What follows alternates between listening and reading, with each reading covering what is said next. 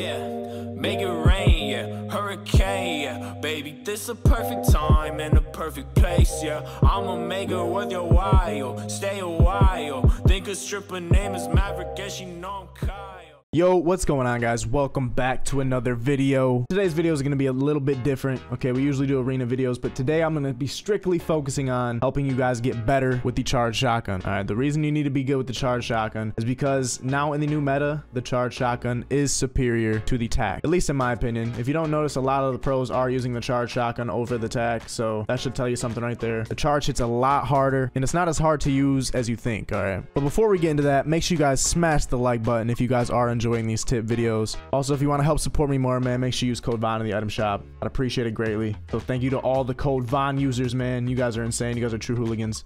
But besides that, guys, we're going to get straight into the tips. And the first thing I want to talk about is how to practice with the charged shotgun. So as you guys know, the charged shotgun is not available in creative, okay? At least the regular way. The way you can get the charged shotgun in creative is by using the map that I'm using here, but playing it in fill mode. Okay, you got to play creative fill to be able to get the charged shotgun. But in creative fill, there's going to be random people in there that might get into your game with you. So you got to be careful. Or if you have a creator code, you can always do a custom match. Put in a custom code and get into a creative fill by yourself or with your friends. Okay, but that's only if you have a creator code and a custom code. But I'm going to leave the code for this map that I use to 1v1 in the description. I'll also be putting the code on the screen. This map was created by FaZe Dubs. So shout out to FaZe Dubs for creating a map which allows us to practice with the charged shotgun. But the first thing I want to actually say about the charged shotgun is that you don't have to charge it as long as you think. All right, guys, people think that you have to charge it all the way for it to do damage. That's not the case. Once you hear the gun start charging, like the initial noise when it starts charging,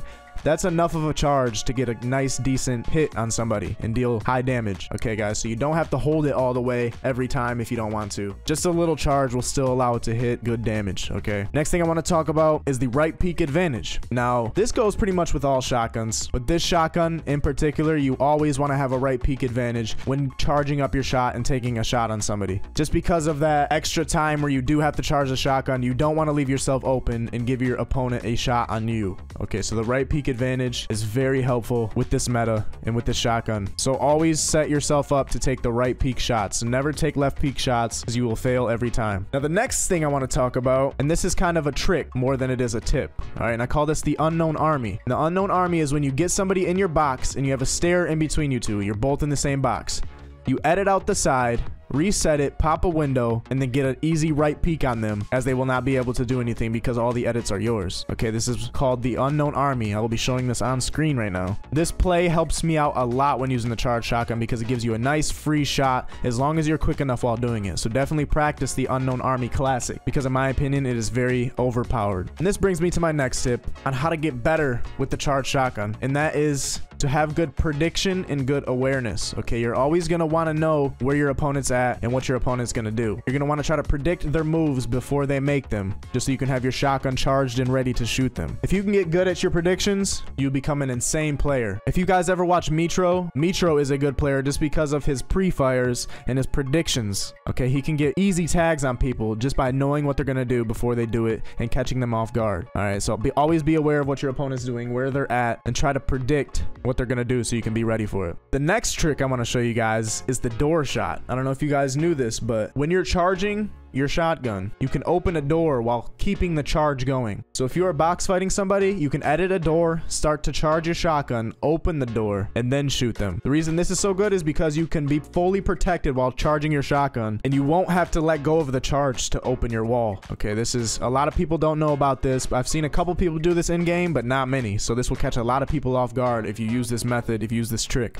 But I definitely recommend trying the door shot because it is definitely OP as well. This one I'm very curious about how you guys will like it, so let me know in the comments below if the door shot works for you, because I find the door shot to be very useful. Sometimes it's not as useful as others because the opponent can open the door also, so you got to be careful for that, but you can still make really crazy plays by using the door shot. The next trick I want to talk about is the low ground side jump tactic. All right, this is when you are build fighting somebody and they have high ground on you. If you are quick enough, you can charge your shotgun and do a side jump around a floor or a cone, and you can get a shot on them before you catch yourself. Okay, this is very tricky and you have to be quick to do this. If you guys haven't watched my streams, man, a lot of people know me for being a low ground warrior, man. This is one of the things that makes me such a good low ground player is the side jump. The side jump with a shot included, okay? You don't just want to side jump and build. You want to slip a shot in there because your opponent will not be expecting it. And this also leads me to another tip while you're build fighting with the charged shotgun is the Tfue classic. If you guys don't know what the Tfue classic is, it's when you're holding high ground and every time you shoot the person, you place a floor underneath you, okay? So once you get to the edge of the floor, you can shoot and place a floor so they can't shoot you back. This is the Tfue classic. Tfue's done this since day one, and it is still very useful with this shotgun because you can charge it and be protected at the same time. And the last thing I want to talk about, guys, is your mechanics.